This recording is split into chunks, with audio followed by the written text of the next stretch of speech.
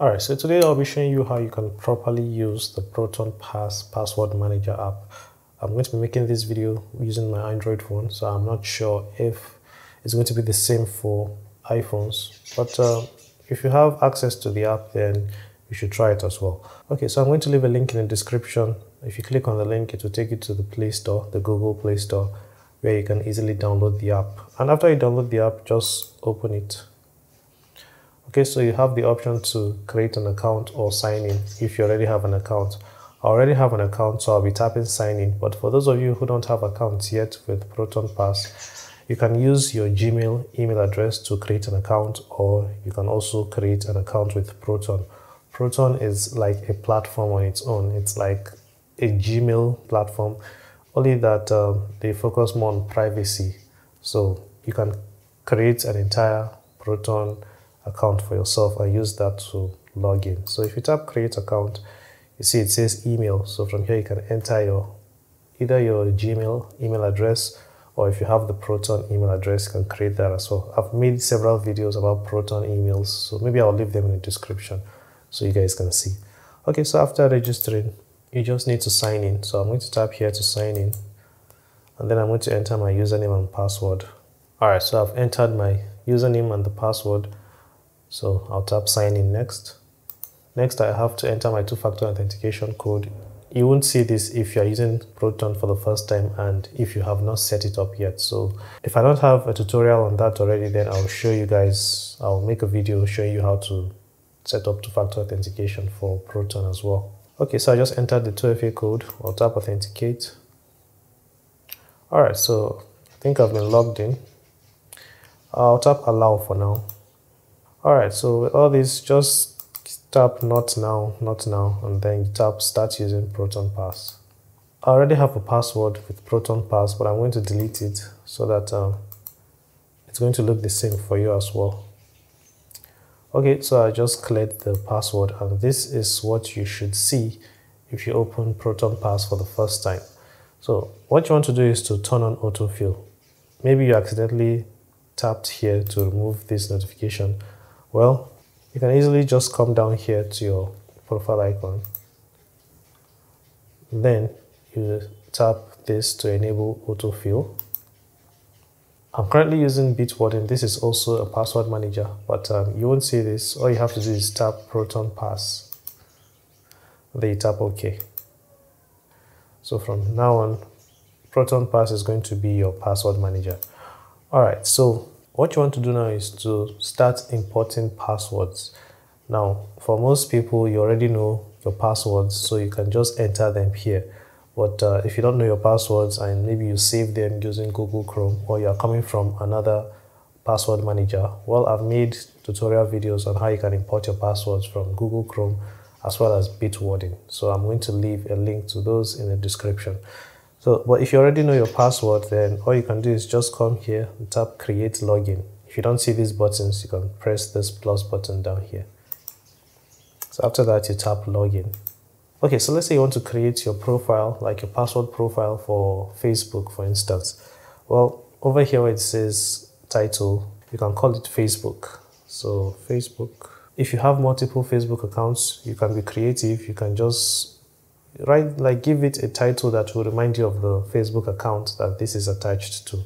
Let's say I have a Facebook account for click and tap, so I'll call it Facebook click and tap. Alright, so over here I'll put the username for my Facebook account. So let's say the username is click and tap, and then I'm going to enter the password. So I'm just going to enter 1234. Yeah, let's just say this is the password. Over here it is even telling us that the password is vulnerable because this password is not very strong. Proton Pass can help you generate very strong passwords, which I'll be showing you very soon. Okay, so next you enter the website where the password can be used. So since I'm doing it for Facebook, I can just enter facebook.com after entering HTTPS. So when I'll do that, I'll get back to the video. For this part, you can enter the 2FA code to any website that you're registered with. I've made a tutorial on this as well, so you can check the description to see how this works. Okay, so after you're done entering everything, you tap create. And as you can see, I have created my first password profile. Okay, so let's say this is the Facebook page. I know this is not Facebook, but I'm just giving you an example. So if this was Facebook and you want to log in, it's asking you for your password. Let me refresh. All right, so if this was Facebook and it's asking you for your password, if you just tap password, you'll see this button down here, either this one or this one. You can tap any of them, and let's tap this one. And you see it is showing you this option here. So if you tap it, if this shows up, just tap use always. Well, you can see that the username has been entered. Normally it's supposed to fill the password as well, but I don't know, maybe this website has an issue with that. So I'll do the same thing. And now the password has been filled. Now I can't show you the password because this website doesn't have a way to show you passwords. So yeah, just know that it is going to autofill the password for you, and then you just need to tap login. So this is the password that I deleted earlier, and I'm going to restore it. So if I head back to the general page, you'll see now I have two profiles. This is for Facebook and this is for Twitter. This is for my real Twitter account. So what I'm going to do now is to open Twitter in a new browser so you can see how this works. And mind you, this one already has 2FA set up. So if I tap it, you'll see the 2FA code down here. Okay, so let's say I open twitter.com, which is now X. I don't think I will ever be used to calling it X, but we'll see. Okay, so I'm going to scroll down and tap sign in. You can see now it is asking me for my username, and Proton Pass is down here on the keyboard. So remember, this button was in the middle before, but now because it can detect that I have an account with Twitter, it is giving me the option to get the Twitter username. But you don't have to tap here. You can always tap this or this. If you have lots of usernames, you'll see them many here. So you can just swipe until you get to this icon here if you want to use this one. But normally I just use this. So if I tap here, it's going to give me the option to select my Twitter username. So as you can see, my Twitter username has been applied. If I tap next, it's going to ask me to enter the password. Now, when I tapped the username from the Proton Pass, it copied another code, but this code is for the 2FA, so you can't use this. What I'll do now is just tap here and delete this because it's not the password. Next, I'll tap here again, and then it's going to, if I tap here, it's going to copy both the password for Twitter as well as the 2FA code. So if I type here, you can see it has entered the password. I'll tap login, and they're going to ask me for the 2FA code, but because it has been copied by Proton Pass, I don't have to go back to go and look for the code. I just need to tap here, and then you can tap next. Okay, next is not showing up. And as you can see, I have been successfully logged into Twitter. So that is how Proton Pass works. It helps you out to, enter your passwords and save passwords. Now, if you know that all your passwords are not very strong passwords, then you can log into your platform.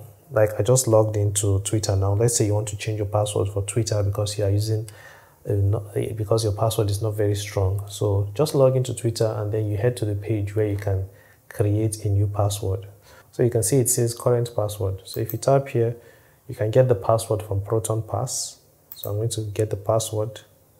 I can just tap here and tap copy password, go back, and then I'll paste the password here. Next, it says new password. So to create a new password, you go to Proton Pass. Then you look for the Twitter profile that you have created. You tap here, then you tap edit. You can see over here it says password. You tap it, and then you tap this X button down here. Then you tap generate a new password. So you can generate a new password from here by just tapping a random password, anyone you want. Then you tap OK. Then you can create the password. You can make it as many characters as you want. So it depends on the website you are creating the password for. So after creating the password, you tap confirm, and then you copy the password, selecting everything. You can tap select all, and then you tap copy. After copying that, you tap save. Don't forget to tap save. Then after that, you come here to Twitter. Okay. Then you paste the password here,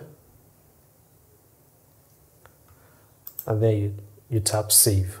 the new password will be updated on Twitter as well as on Proton Pass. So this is how you have to do for all your profiles. So you can do the same for Facebook. So hopefully this video was able to help you learn how to use Proton Pass. If it did, please let me know in the comments. If you like the video, please give it a like and subscribe for more videos like this. I'll be seeing you in the next one. Take care and bye-bye.